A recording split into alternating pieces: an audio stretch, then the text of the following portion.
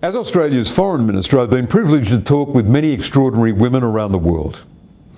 In Papua New Guinea, in Egypt, in Timor-Leste, in Myanmar, in remote villages and in cities, in all the places I've visited, the language may be different, but the message is unchanged. Women rightly want the full realisation of their human rights. They don't want charity. Rather, they want equal access to education, employment and opportunity.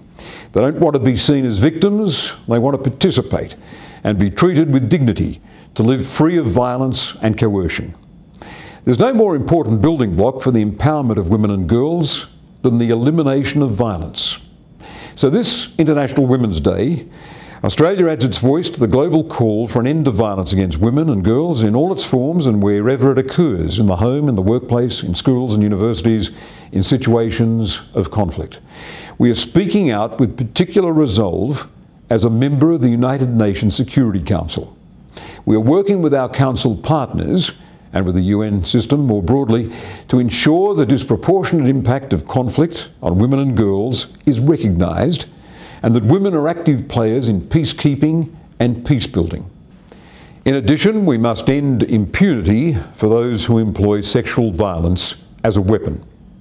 Our partnership with UN Women in these efforts is critical.